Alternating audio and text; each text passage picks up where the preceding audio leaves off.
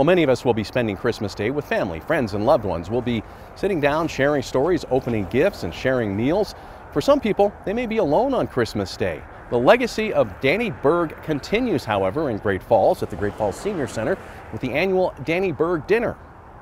More than 30 years ago, Ingie Buchholz and a group of friends, including the late Danny Berg, were sitting around drinking coffee when Danny came up with an idea. And he just one day said, I have this dream to do a dinner for the homeless because nobody should be left alone on Christmas.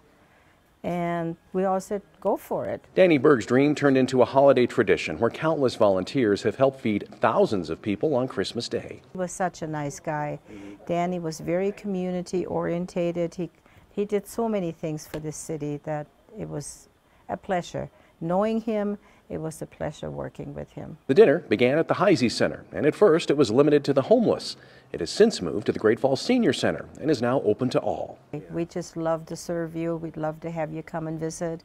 We'd love to have you have a good meal and be happy and have a good holiday season. The dinner, which Ingie estimates feeds up to 700 people, is free, but donations are welcome. It takes place from noon to 3, and home deliveries are available, but people are asked to call 208-284-4543 between 7 and 11 for that service. Ingie says the group has plenty of volunteers and even a waiting list of people to help.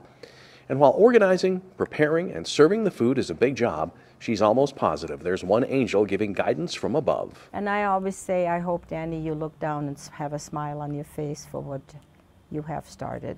In Great Falls, Tim McGonigal, MTN News.